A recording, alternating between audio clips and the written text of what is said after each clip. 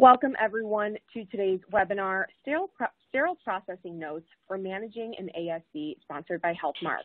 I'm Erica Carbajal with Becker's Hospital Review. Before we start off, I'm going to walk through just a few quick housekeeping instructions here. So first, we will start off today's webinar with a presentation, and we will have time at the end of the hour for a question and answer session. So you can go ahead and submit any questions you have throughout the webinar by typing them into that Q&A box that you should see on your screen. And today's session is also being recorded, so it will be available after the event. You can go ahead and use the same login information that you used for today's webinar to access that recording once it's available. And if at any time you don't see your slides moving or have trouble with the audio, just try refreshing your browser. You can also use that Q&A box for any technical questions. We're here to help with those. Today we are joined by Melinda Alamari. Melinda is a clinical education specialist for HealthMark Industries, and she began her career in the medical field as a surgical technologist specializing in open heart surgery.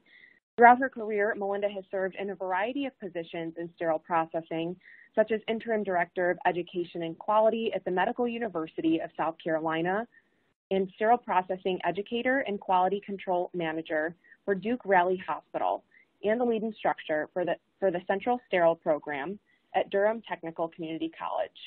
She holds several certifications in sterile processing and is an active member of AAMI. At this time, I'm pleased to turn the floor over to Melinda to begin the presentation. Thank you so much, Erica. I appreciate that. So welcome, everyone. I'm really excited to be able to have this opportunity to present. I like to call this Cliff Notes because it's just a quick synopsis, and I say that, but then I tend to talk too much. So hopefully my teammates will keep me on track for time frame. But let's go ahead and get into it. So here's our quick objectives. We want to explain the importance of point of use treatment, define necessary requirements and key components that lead to better patient outcomes, and to discuss the impact of quality measures in sterile processing. So quick intro, the concept that I was going for with this presentation is highlighting the fact that working in an ambulatory surgery center, an ASC, it has unique challenges that are unique to themselves apart from a healthcare facility. And some of those unique challenges are like inventory levels. A lot of ASCs are performing procedures with a limited inventory level, case turnaround time. So the procedures tend to be quick procedures, so they're quick. So those tend to have quick turnover times, which, taking into account low inventory levels, creates their own problems in itself. And those rapid turnovers they possibly can lead to high immediate use sterilization, so IUSS. Transportation of instruments is another factor, and susceptible to breaks in standards and processes because of that high turnover. So don't come for me. I'm not saying that every facility breaks their standards and processes, but I will say that it tends to happen more often than not. So when we go through the slides, the basic concept is I'm going over basic things for an SPD department that relates to any SPD department, no matter where you stand. And these are key factors that I've seen come into play quite often in contributing to a break in those standards and processes. And it's basically lack of knowledge. So the goal is basically to help establish that knowledge level so that standards and policies and stuff can be written around those.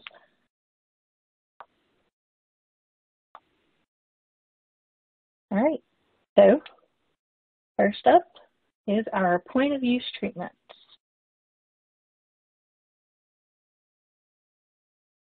So we're beginning with point of use. So what does the A team have to say about point of use? And who is our A team? Our A team is Amy, AST, and AORN. So all three of these organizations basically state that talk about the importance of point of use cleaning. And AORN even preferences with talking about biofilm and how important that point of use cleaning is in preventing biofilm. When biofilm is present on an instrument, it makes it 10,000 times harder for an SPD staff member to clean those instruments. So point of use is important. Also, what's important is how the instruments are transported down to decontam. So AMI states prevention of instrument damage. In their section of prevention of instrument damage, after pre-cleaning at point of use prior to transportation, instruments should be prepared in such a way to prevent organic soils from drying. And they give some examples on how to do that. So 3 ways are placing a moistened towel. And so the towel is moistened with water, not saline. Packaged, designed to maintain humidity. And once again, the key word here is designed, not using like a biohazard trash bag and think that that's okay. These packages are designed to hold humidity in the package and keep the instruments moist for up to 3 days. And then you have your foam or sprays, which allows for up to 72 hours prior to the decontam process. So while towels are an option, they are not the best option because they do not hold the instruments moist for extended periods of time if you're in that situation. So when we talked about water, why are we saying water, not saline? So saline is the total destruction of your instruments. Okay, so saline and instruments don't mix. Blood, other body fluids, and saline are highly corrosive and can cause pitting of your instruments. So that's why it's really important that we use water, as stated in AMI as well. And here you can see we have some pictures of what pitting, it's like if you take a pin and I just start jabbing at your instrument, all those little holes that show up in your instrument, that's pitting of your instruments. That pitting then leads to rust. It also only takes 20 minutes to break down the passivation layer of your instrument. And you're asking, what's a passivation layer? So passivation layer is the last, is a protective layer that's put on the instruments to help protect your storage and the life of the instruments. Once the passivation layer is damaged and destroyed, then that's where you start getting rusting and pitting and the metal, access to the metal, which creates a problem for the life of the instrument. So you can see this poor little plier has met its end, and after a simple ortho case. So also, we talked about the A team. What does Joint Commission say?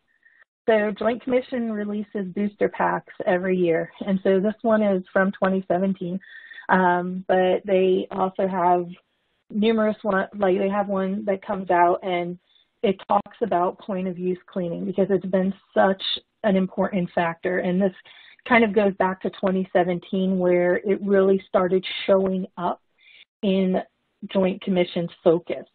And lately it's really been something they're honing in on. And here Joint Commission talks about point of use cleaning, the steps, and what they're looking for when we're talking about point of use cleaning.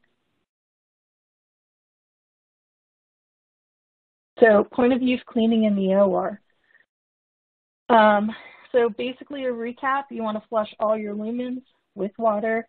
You want to wipe with a wet cloth, once again, water, and remove disposable items. This includes liners, and this is something, liners and indicators we see often being sent down to decontam. And according to the A team, all of this stuff should be removed prior to being sent to the decontam. Place in the correct basket. And so like I stated here, use the count sheets that come in the trays to help with this process. Place the instruments in the basket in the open position. And then the last one here would be spray. Spray them, put them in your pack, however you're going to transport the instruments. So for this, I really suggest making a simple sign that's maybe 7 to 10 steps with some pictures, basic words, 1 or 2 words, and have it hanging in the OR.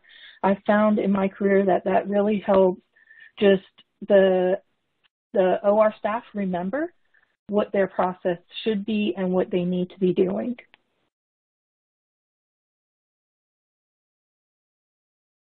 So we know point of use is important for patient care. The ramifications of not doing point of use is damage to your instruments, extended turnover time, and as these articles state, you can have risk to the patient, right? And so we do not want to be one of those facilities that are in the news like this. So Mr. T has a message. Don't be the fool who doesn't pre-clean.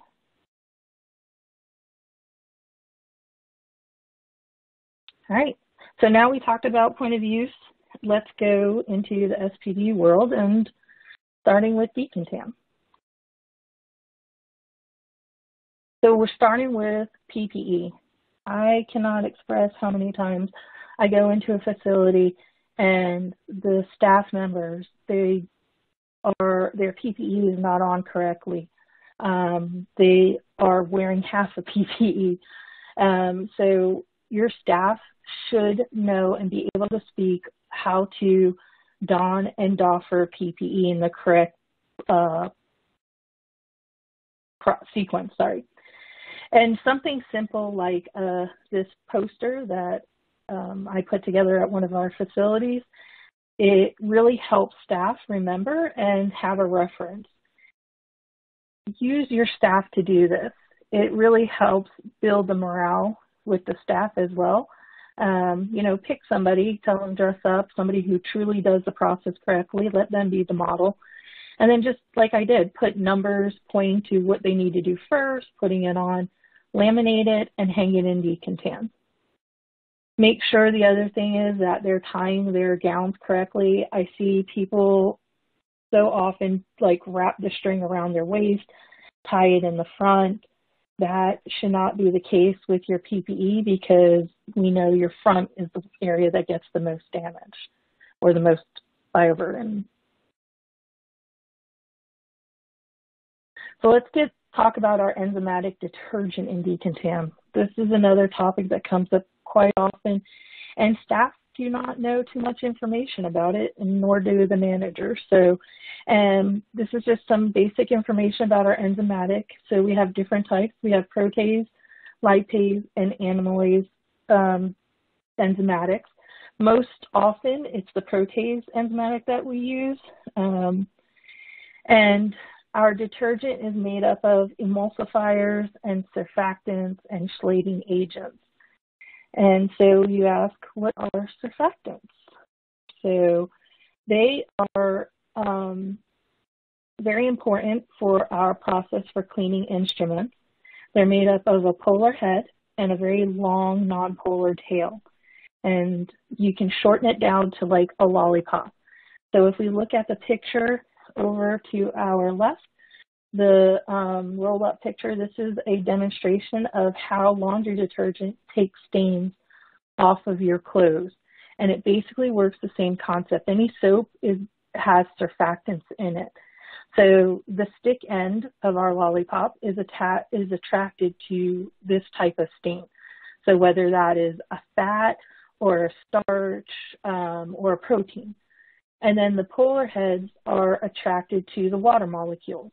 So they basically grab onto the stain, lift it up. When they lift up, they create what's called a micelle. And you guys might have heard of micelles more recent in the media. A lot of people are talking about micelle water for cleaning your face. And so it's basically supposed to do the same concept. So this is really how your enzymatics work, and your surfactants. And you're saying, like, yeah, Melinda, who cares? But it's really important to understand this, because we have to understand the importance with our temperature range. And most enzymatics have a temperature range. Most of them say don't exceed 140. But each IFU is different, so you need to look at your IFUs for your enzymatic depending on which brand you're using. So what's the big deal if we go over 140? Well, if you go over 140, you basically just cook the little critters. They're not doing anything for you. So we just burnt them, they're dead. And then if we go below the minimum that they stated in their ISUs, then they're basically hibernating, right? They're not active, they're sluggish, they're not doing what they're supposed to be doing. So it's really important we have that nice sweet spot for temperature range, and we know and understand, and staff know and understand that. Detergent must be diluted correctly. That's another key factor. So we see sinks that are marked and people just fill their sinks way above or way below, right? They're like, oh, I don't need that much water. However, they have automatic dosing systems that are calibrated to dispense a certain amount per what that sink line is. So if your sink line's at 10 gallons and your enzymatic says half an ounce of enzymatic per gallon, your dispenser should be dispensing 5 ounces. And if you don't fill up to that line, you basically are now, you have less water and the same amount of enzymatic. You're creating, it's going to be harder for you to rinse your instruments. And then if you go above, you're diluting your enzymatic too much. So once again, sweet spot for temperature, also your level of your water levels, making sure that those are followed. And then marking your chemicals in your machine daily. So like pictured with your automatic dispensers or your washers, your cart washers and stuff, there's no real way to show how much is being dispensed each cycle. I mean, your machine says that it is, but to ensure that you're actually getting enzymatic go through, you want to go through on a daily basis, draw a line, and mark, your initials and the date. And, so this way you can see that enzymatic is actually going down over periods of time, versus, it's been a month and my enzymatic hasn't been changed. So this is a good way to do that.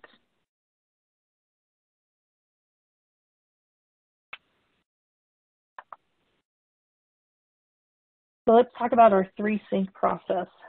So I've gone into facilities where they take a dirty tray and stick it straight into the washer.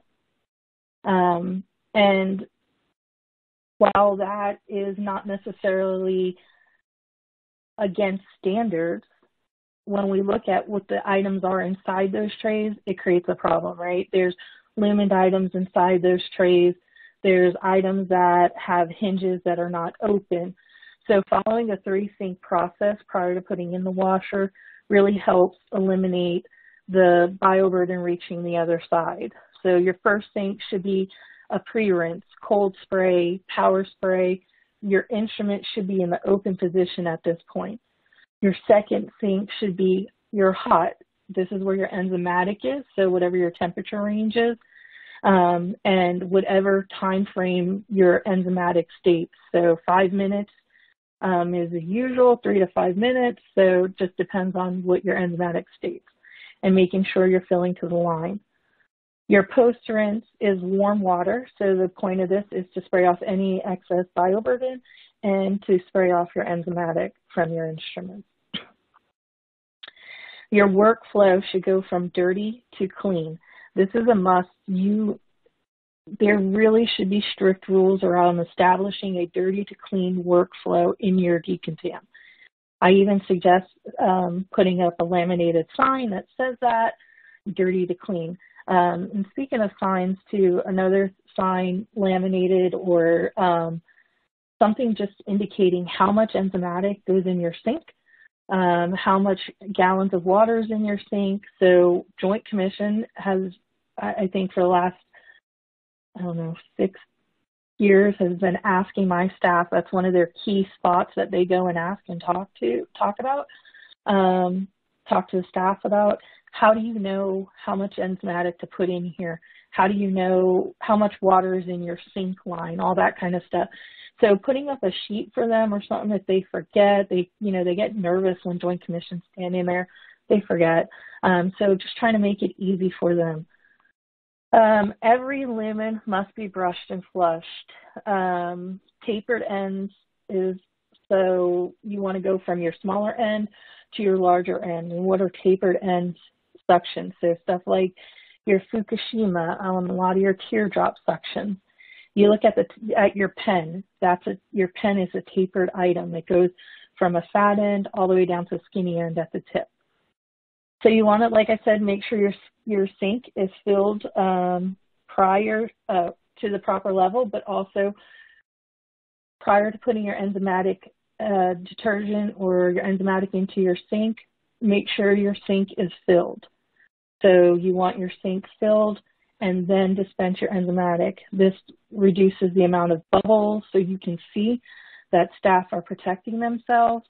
And then also, like I like to tell staff, you don't know if Candyman's coming up out of that sink with their hook. I mean, at least you get a warning that he's coming. You can see him. Correct temperature we talked about, and then instruments. Your instruments must be brushed underwater. This is another key point. I see staff standing there and just brushing their instruments away above water. What we're doing when we brush, we're aerosolizing all those microorganisms into the air, and it's just, yes, we have negative pressure, we have negative airflow in the department in decontam. However, we're not, why add that to it? So brushing underwater is the only way to brush, actually. So you want to use the correct brush for the job. So making sure that you have the right size. If you have arthroscopy shavers, making sure that you have a shaver brush.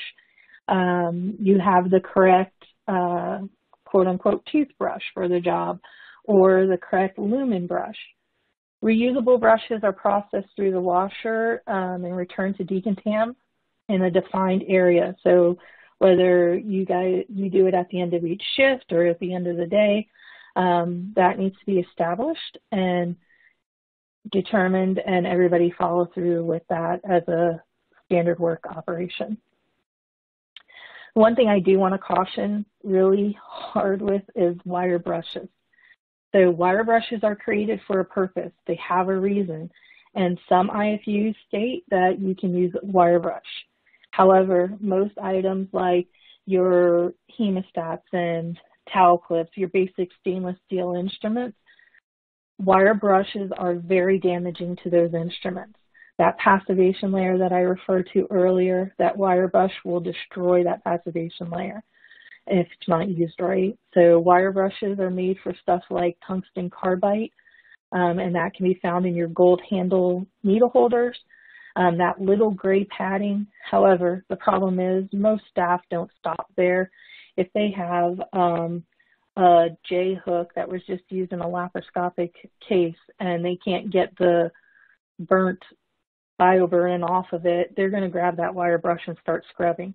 We wind up seeing that damages the laparoscopic instruments, the tips and the insulation of the instruments. So please, please be very cautious with wire brushes. I actually always suggest to make sure you take them out of the departments. But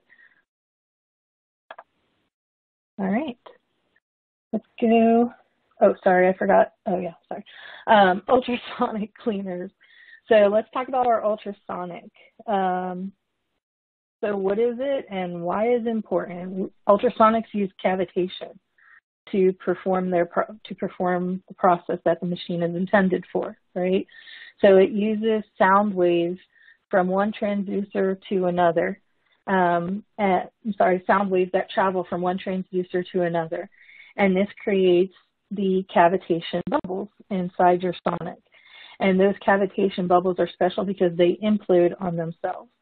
And so not explode, kind of like, you know, my head right now, exploding, but imploding, kind of like you're taking down a building, it falls on top of itself.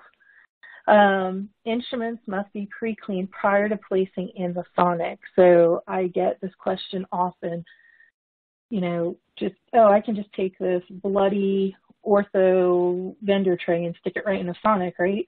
No, we cannot. Doing so, you put too much sediment in your sonic, and then there is no way for the sound waves to travel, and you don't get the cavitation bubbles.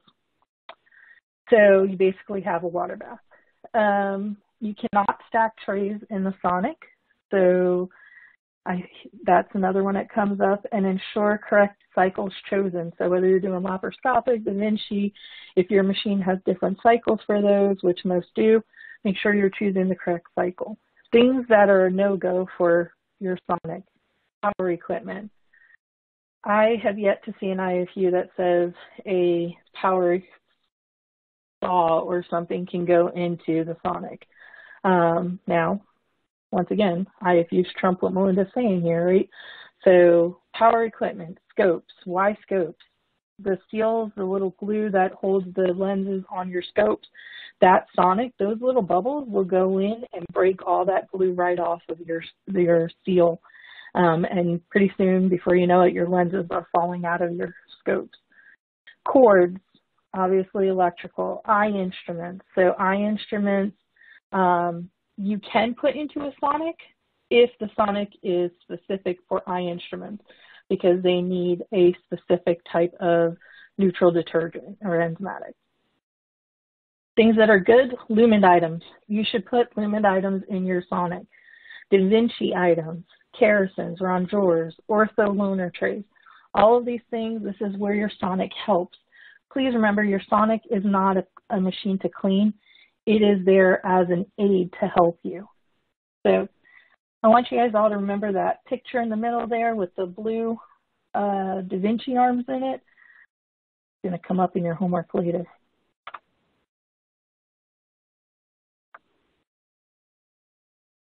So let's talk about the correct way to place instruments in the washer. So our correct way is to make sure your layers of your trays are separate.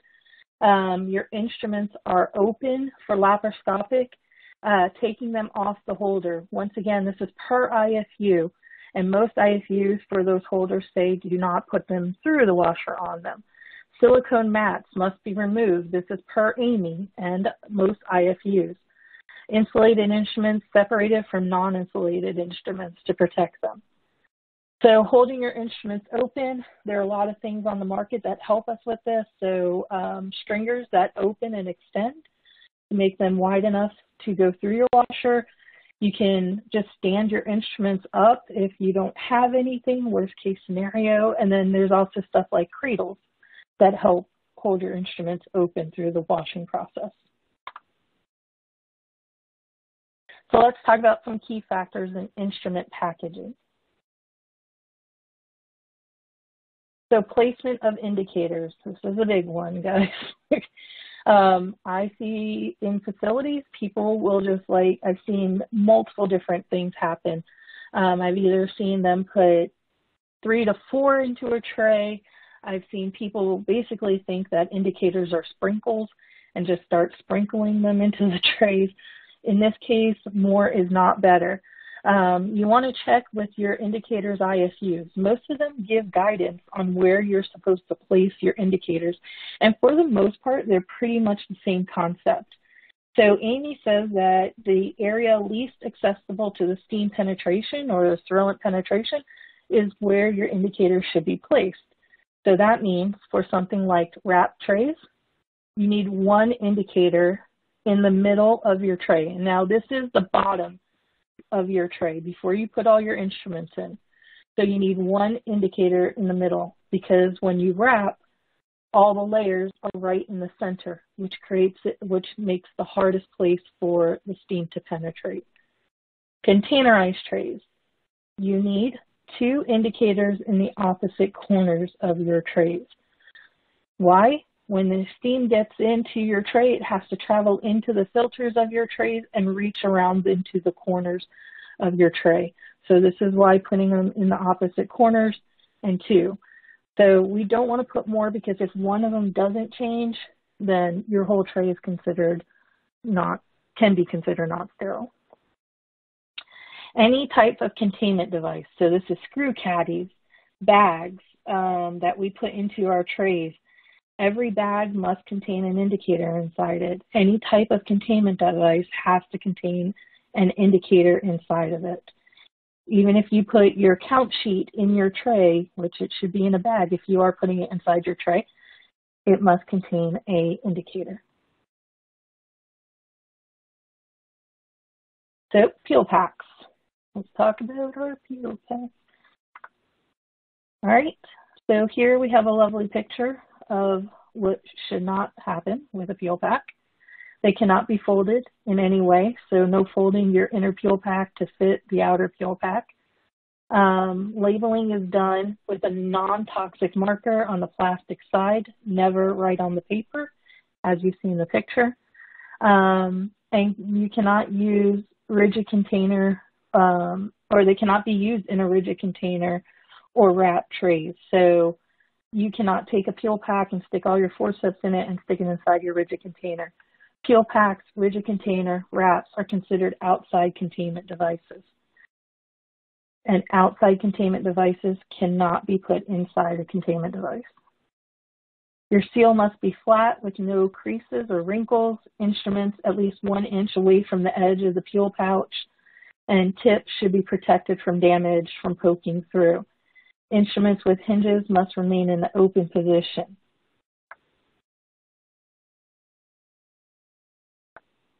All right, so pay attention to manufacturing shelf life. This has become a big topic for debate lately.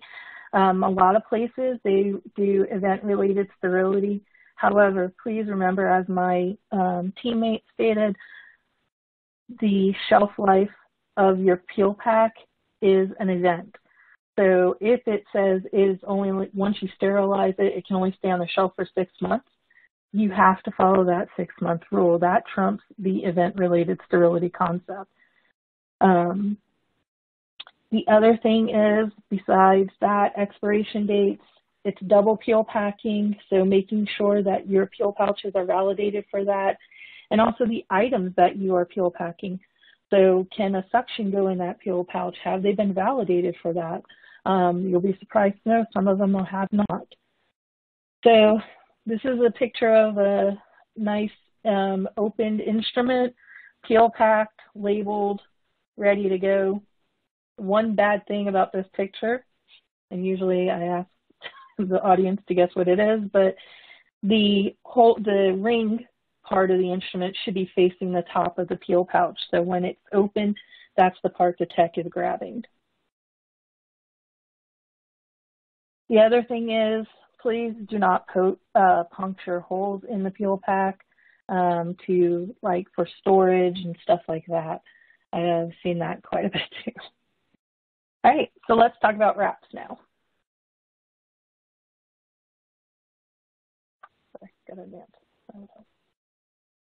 So just once again, outside containment devices are never to be used inside a containment device.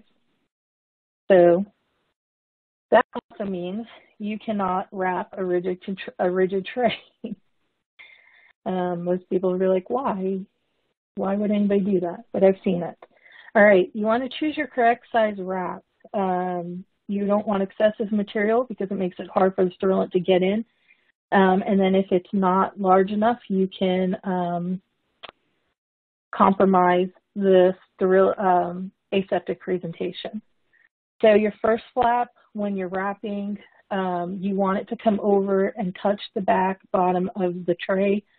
Do not tuck under the tray. I see this quite often. And I've seen actually a whole Synthi screw removal set and Cynthia's locking screw set get flipped onto the floor because the technician was trying to pull that. It was tucked underneath so bad. Wraps cannot be placed inside a rigid container or a peel pack. Same thing with peel packs we just talked about. Tape. You can't use tape on the inside of your rigid container or your peel pack or to hold your flaps on your wrap tray. And so you have here a nice example from Isham of how to actually wrap your tray. One of the biggest things that you can see in these pictures is that the edges of the wrap are now being taught to be walked out so that they line up with the edge of the trays. Gone is that basic envelope look concept that we were used to. So here is a nice example of a wrap tray. And then labeling. So this is something that was taught more often. Now it's kind of fallen by the wayside, but is a good practice. Even if you have a barcode sticker, we all know that those barcode stickers can come off with the moving of the trays back and forth. It is good practice to write what the tray is on your tape.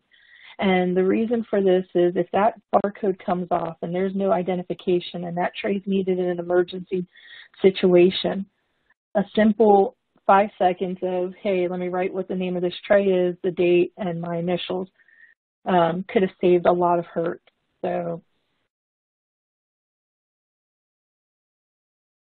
all right, so we did peel packs and wraps. Let's talk about containers. I'm going to kind of click through these to get them up real quick. All right, we want to check for bioburden. Obviously, we want to make sure our trays are clean. And I always teach staff to make sure you just wipe the inside. Use a cloth, a dry cloth, something. But stick your hand in there, wipe it around, because there's stuff sometimes like cement. Oh, cement is so much fun. And it gets inside those containers, and, you know, sometimes cement dries clear and you can't really see it. So utilizing something to wipe helps. Completely dry, so this is really important when you're talking about Sterile specifically, because any moisture is not conducive with the Sterile or V-Pro process, hydrogen peroxide. You want to check your gaskets for any cracks or breaks. You want to make sure your lid is the same brand as the bottom. If you're using Aesculap, they both have to match. Jarrett, whatever it is, you have to match your top and bottom. You want to make sure you have no dents in the container. So any dents can compromise the sterility of your container. You want to check your container if it has bottom filters. So this is something that gets missed a lot, especially now most trays don't need bottom filters, so most of them don't have it, but some do. And so staff kind of get confused and forget to check. But once again, that wiping, that's where it also helps to see if you have filters at the bottom. Gravity trays, those are the ones that should have filters at the top and bottom. So if you're doing gravity cycles, want to make sure that you have filters at top and bottom. You want to check that you have the correct type of filter. So just not every filter is made for every sterilization modality. So those made for steam, Sterile, vice versa, ETO, whatever it may be. And then you want to check your filter. You want to make sure that you're holding your filter up to the light prior to putting it into the tray. So if it has just a little pinhole, if light shining through just a little pinhole, that can allow millions of microorganisms into your tray. So please make sure that you are holding it up to the light and checking. And your filters should never be folded, so they need to be flat. So when you're putting that filter retention plate on, make sure that they remain flat.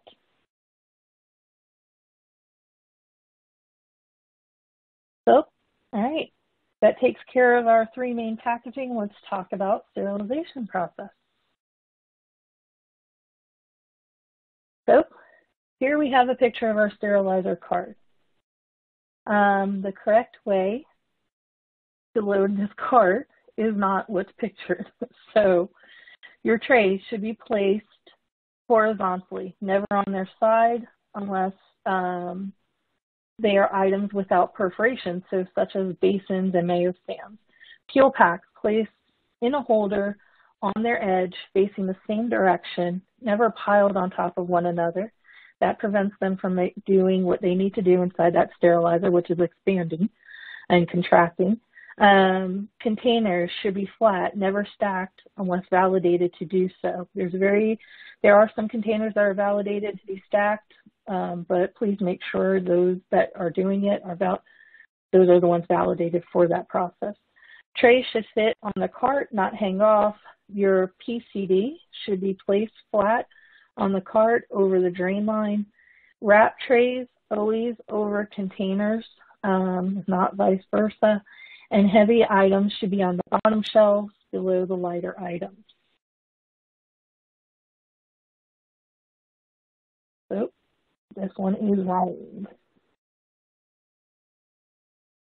Let's talk about our physical monitor example. So there are 4 different types of monitoring: administrative, physical, chemical, and biological. Administrative is basically your policies, your procedures that are in place. Physical, so Amy talks about physical monitoring. Joint Commission requires CS and staff to know how to properly read and look at physical monitors. So for instance, our printout here, understanding what their machine is set for. No longer is it acceptable just to say, oh, yeah, my temperature was 273, 4 minutes.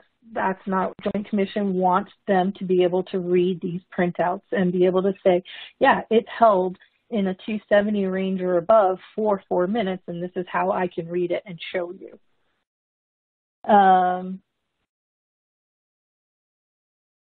Documentation, sterilization of temperature, pressure, and sterilization time. This is also mentioned in our the new AMY amendments for ST79 in 13.3.3. Usually it's the first line in the sterilization process. So like I have circled, those are usually the numbers that get documented. However, if your policy and process is something different, just make sure every staff is on the same page and they know what they're documenting. For this sterilizer, your pressure range must hold between 28 to 32. So this can vary depending on if you are in how much above sea level you are. All those kind of aspects play a part in pressure. So most machines, they're set to add the basic 14 atmospheric pressure additional to your actual pressure point. And then so like this one, this actual machine takes it out, so it just shows you what your pressure range reached. Other machines leave it in, so you'll see a pressure range of like 42 to 46 or whatever it may be, but just make sure that you know what your pressure range is set for from your manufacturer, and staff can speak to it. And then you want to make sure they initial that printout, and they want to understand that's what they're initialing about. So let's talk about our chemical. So we got 6 types of CIs, and Amy identified 6 types. So they used to be called classes, and you look at Annex N in Amy, you'll see why they were changed according to FDA. So type 1 is your process indicator. So like your tape, this basically shows you this item has been sterilized and this item hasn't been sterilized. That's really what that indicator is for. Type 2 is specific tests like your Bowie-Dick. Type 3 is single critical process variables. 4 is multi-critical process variable indicators. Type 5, these guys are so special, they got names, right? So they're like, oh, we like this kid, so we're going to name him. This type 5 is named an integrating indicator. And the thing that's so special about this one is it runs parallel to a biological. It does not replace the biological, but runs parallel to it. Type 6 was named emulating indicator. And these little guys, They are special, but they're the problem child because they are specific to certain sterilization cycles. You have to match the exact cycle.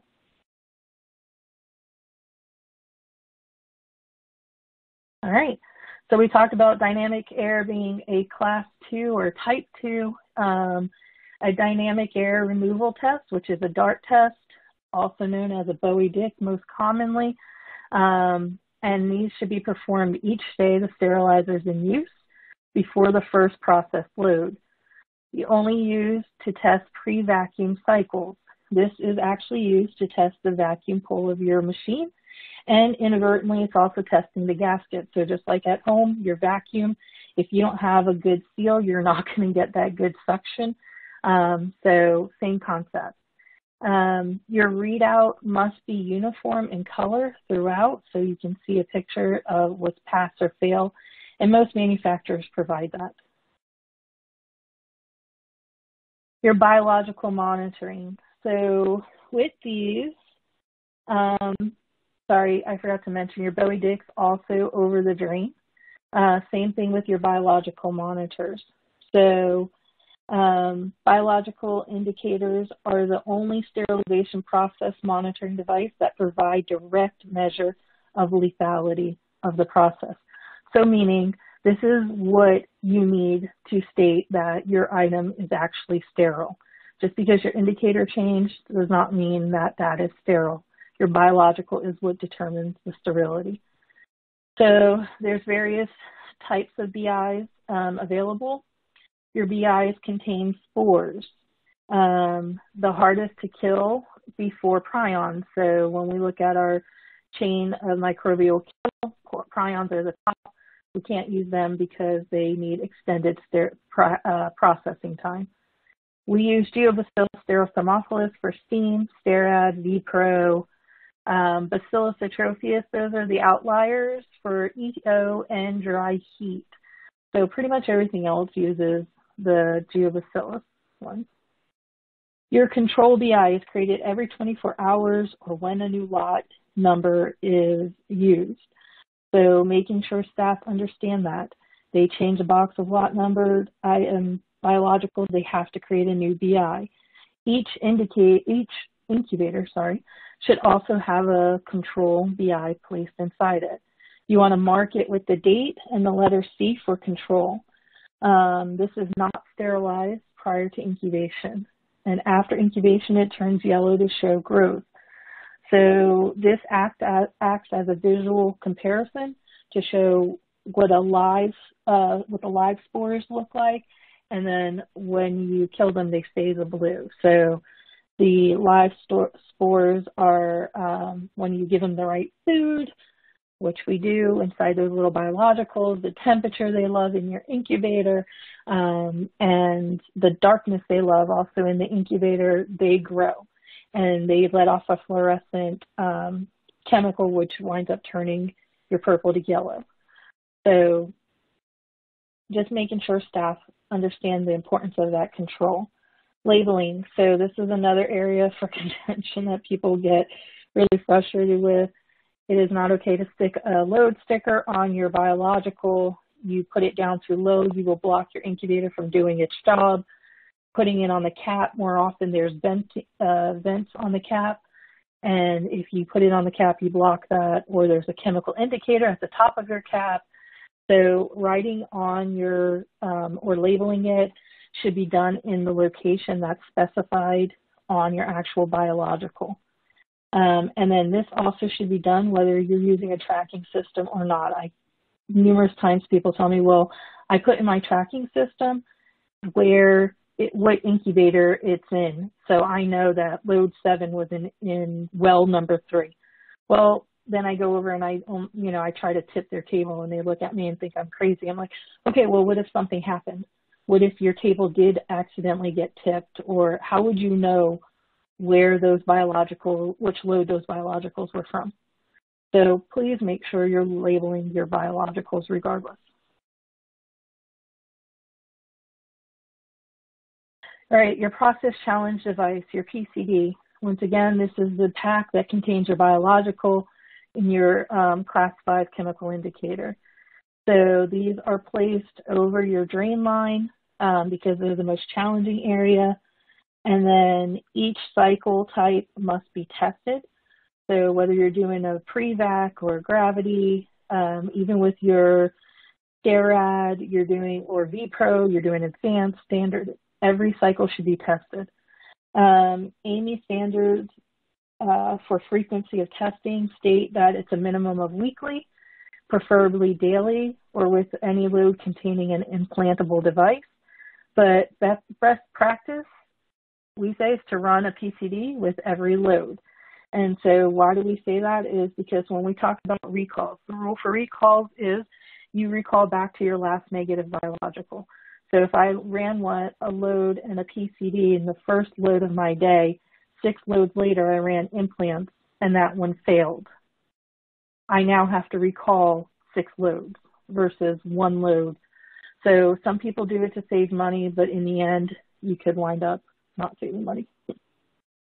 All right, and that's just an example of where to place your PCD. All right, so this just basically states that if you have a major repair, and this is in AAMI, that after that major repair, you are supposed to do 3 consecutive PCDs followed by 3 consecutive Bowie dicks. And this is a little bit opposite from the norm, so that's kind of why I put that in here. All right, so releasing trays, sterilization is complete. What about the sterilized items? I'm trying to go through these. I know we're running out of time here. All right, so when you are releasing trays, you need to be using some type of gun to show you what the temperature is. Something simple like this is really good. If, as stated in AAMI also, that you need to do this before handling. You should never touch packages when they're cooling. And if you don't have a gun, then you need to hover your hand over. So why do we say no touchy? No touchy touchy. So when you touch trays, you can contaminate them. You have microorganisms on your hand. When the trays are hot, so if you think about your face, when you are cleaning your face, you use hot water to clean your face, open your pores and clean. When you're done, you use cold water to close your pores, seal your face, right? So same concept happens with peel packs, filters, and wraps. When it is heated to a certain temperature, the pores on those open, allows the steam penetration or the sterilant penetration, and then once it cools to room temperature, it closes and seals. So if you touch it and you have microorganisms on your hand and the item's still hot, you will transfer those into the package. Also condensation. So condensation is another thing, right? We take a tray out of a 270-degree basic oven, and then we bring it to an OR room, which is 60, 65 degrees on an average. We wind up creating condensation. There go, the tray is now contaminated. So that's another factor. We're not supposed to release them while they are hot. The other thing too is, when we're looking at times for trays to cool down, wrap trays can take up to 3 hours, rigid containers up to 1.5 hours, 1.5, and peel packs can take up to 30 minutes to actually cool down to room temperature, and this varies.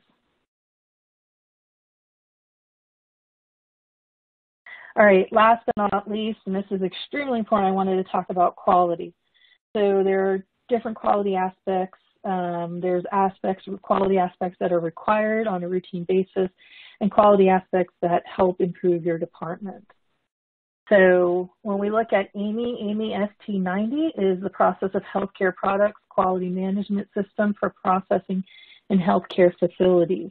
So I strongly suggest that your facility has ST90, 91 if you do endoscopes or flexible scopes, 58 for chemical sterilant, so V-Pro, Sterile, and 79 for steam, and then you have TIR 34, which is water. So I really suggest that you guys have those in your arsenal when you're managing sterile processing. So we have our washer tests, something such as your TOSI, for instance, just an example, ensures that all aspects of your washer are functioning properly. Whatever you use, please make sure that it's testing all aspects of your washer. Your ultrasonic test, we have SonoCheck. So this tests the cavitation or the cavitation of your sonic, just like we talked about. You need this in addition to your water, to your cleaning verification. Lumen connector, so remember that picture I told you guys to remember? I hope you remember. For the Da Vinci hookups, this helps test those hookups to make sure that you actually have the right enzymatic and flow working through those hookups. And then your cart washer test, if you have a cart washer that does cycles of instruments, you also have to test those as well. So you want to make sure that your cart washer,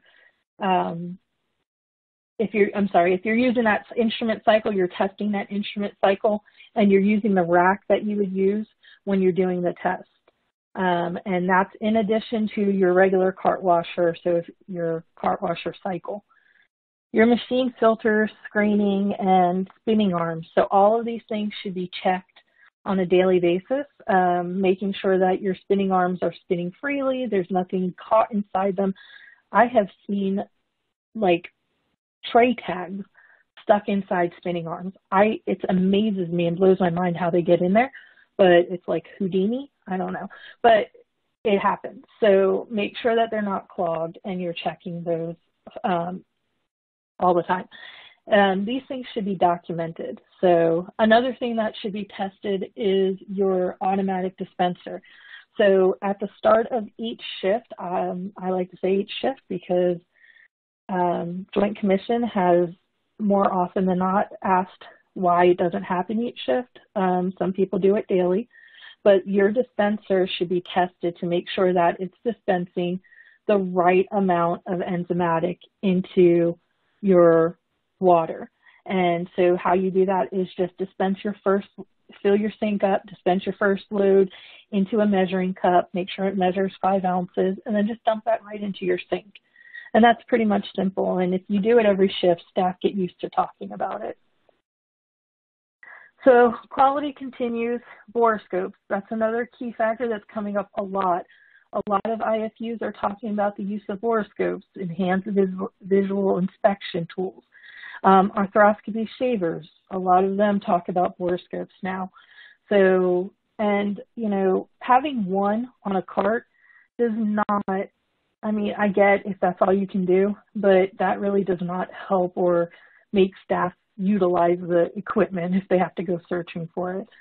So borescopes are a key factor, even in decontam. Magnifiers, using these for inspection of your instruments, also ensuring that you have the right magnification level per IFU. If you do Da Vinci items or instruments, for example, they talk about using a 5x magnification. And most of the little magnifiers at the workstations, like you see pictured, don't go up to 5x. So there are different handheld ones that can be used, so that can be purchased. Insulation testing, this is not just for lab instruments. All instruments are to be insulated, that are insulated should be inspected.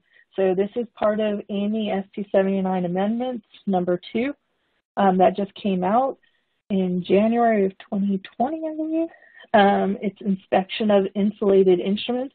This also includes cords, bipolar forceps, anything that is insulated should be checked and inspected.